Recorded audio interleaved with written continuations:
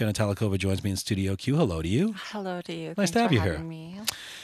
I mean, it's been quite a whirlwind couple of years for you. It couldn't have been easy going through such a media firestorm back in 2012. Tell me why you would want to put your life fully on display in this new series. Well, I think me exposing my life will help a lot of younger women going through, situations like I have, but not just transgendered or people of the LGBT community, but my show will show like real life situations and what I go through with discrimination and letdowns, and I think a lot of people can really relate to that. So yeah, I hope people enjoy the show. Was the reality series your idea? It was my producer, Carrie Mudd. She heard my story. 2 days later, she drove out.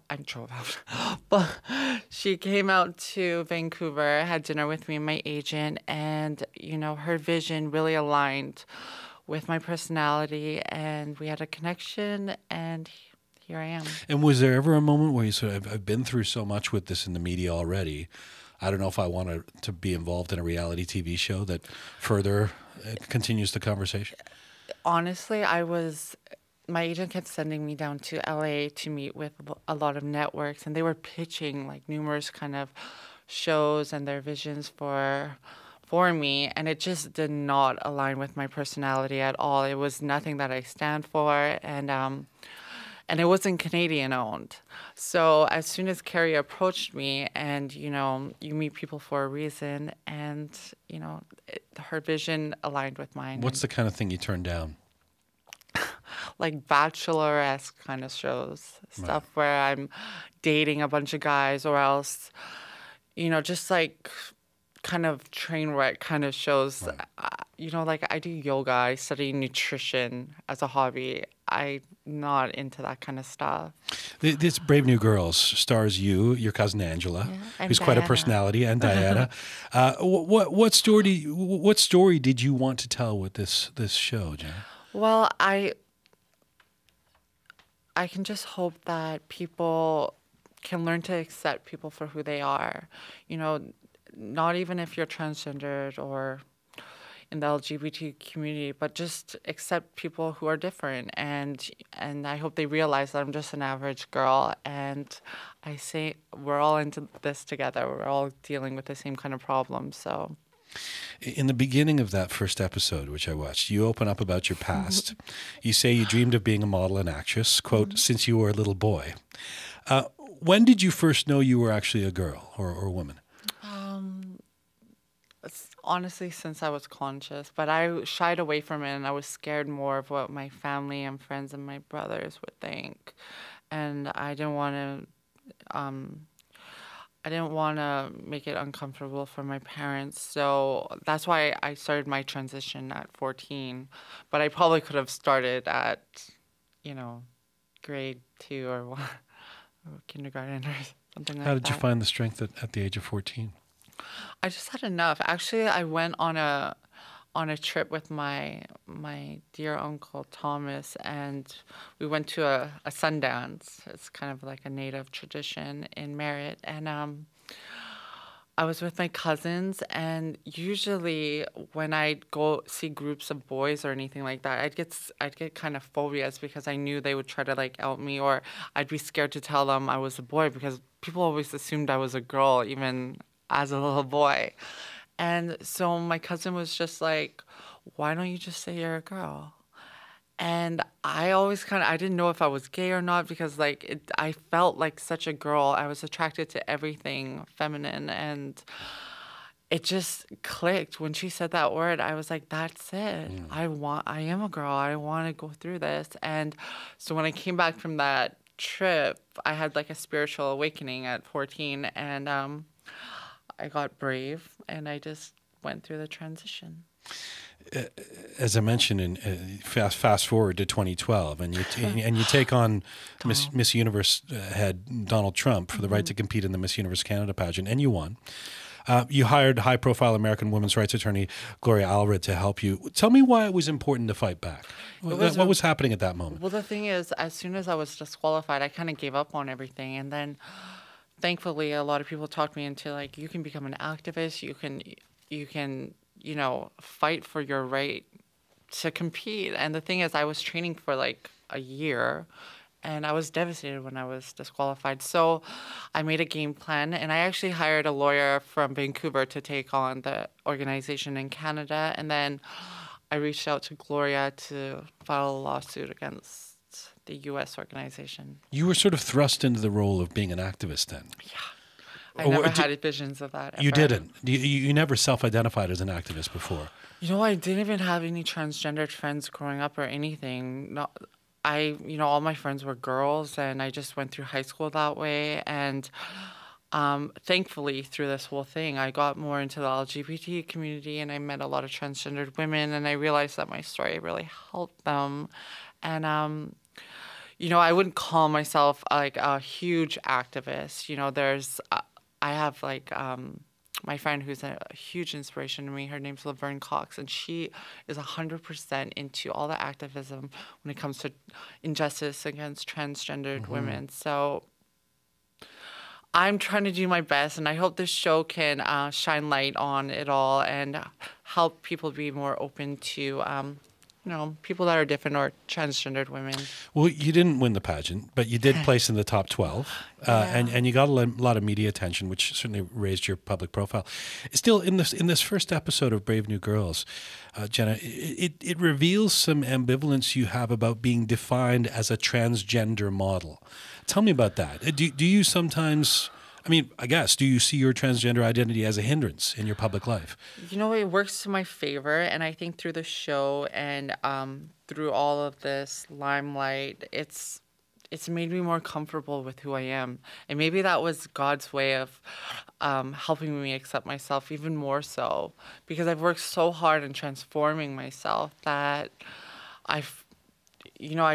at one point I was, just not open about it. But now I'm very open about it, and I love telling my story to people. As long as they approach me in a respectful manner and they want to talk about it with integrity, then I'm an open book for everyone. But there's a point when your agent calls your being transgender your calling card, and it feels a little strange to hear. This is who you are.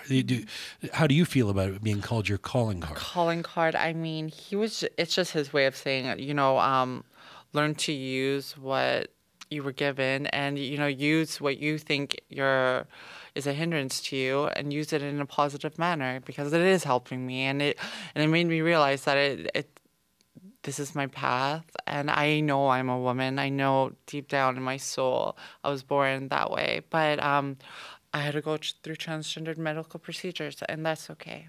Now that you've become something of an icon for transgender people, do you feel a responsibility? Do you? You do. You're nodding. I do. Tell me about that. I believe I didn't have the right kind of role models growing up, and it led me down a path that I needed to go through. And especially in a transgendered aspect, I had no role models that were transgendered, and I want to be that kind of girl. So even to my family, I try to inspire them all the time, living a healthy lifestyle, achieving goals, and working hard towards everything in my life. So I deserve it. It's my purpose to be a role model. Do you ever just wake up and just want to be Jenna rather than Jenna the activist, the role model? Oh, you're always just Jenna. I'm always doing my thing. Like, I travel and I do my thing, but little things that I do and give my time to help people, and I'm okay with that. Well, you were the Grand Marshal at the Vancouver Pride Parade. That was lovely. You've addressed women's and First Nations groups in BC. What issues are closest to your heart right now? To be honest, I have to go back to school on January 20th. So finishing my holistic nutrition program is something I would be working on this year. I want to sign to a great modeling agency. I think I'm confident now, and I want to take that up a level. And I have aspirations about Sports Illustrated. See there, I'm not being a role model. I'm just doing my kind of thing, traveling, and Well, maybe maybe that's part of being the role model. Maybe. Is it? just putting myself out there. Do you feel like Sports Illustrated is separate from being a role model? You just separated it there. I mean, okay, maybe wrong choice of words, but I would like to compete. I would like to pose for Sports Illustrated. It's always been one of my dreams and goals. I don't know if that's being a role model, though. I really don't know. I understand you're currently urging the World Health Organization to change its classification of transsexualism as a mental disorder. Oh, you did your research. Yes. Tell me about that.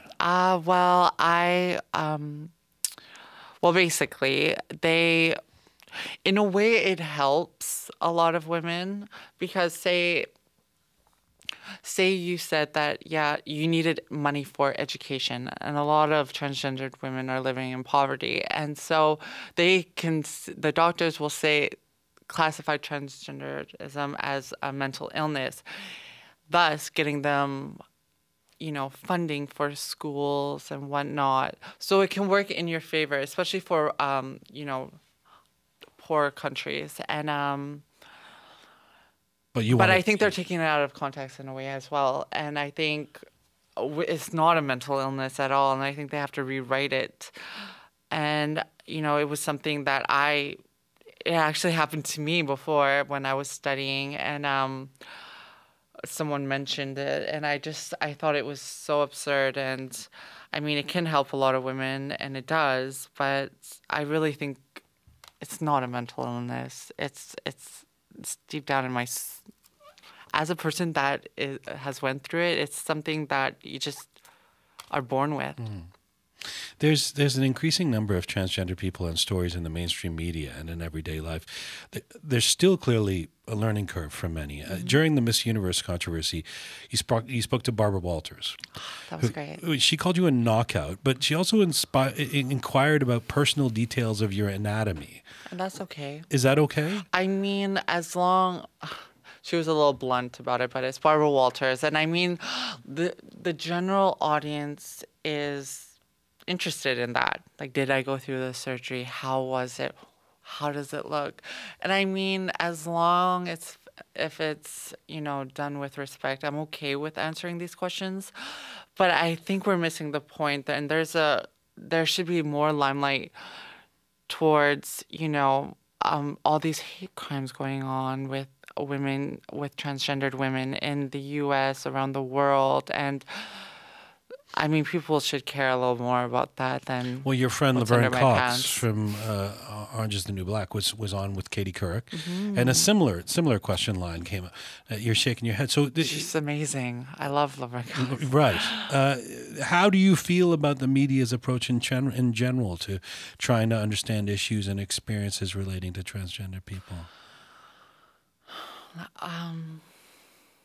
I don't think they're wrong with asking these questions. I mean, it's fair to ask about. People are interested in those kind of things, but I think there needs to be a fine balance between the real issues that we deal with discrimination and healthcare and whatnot.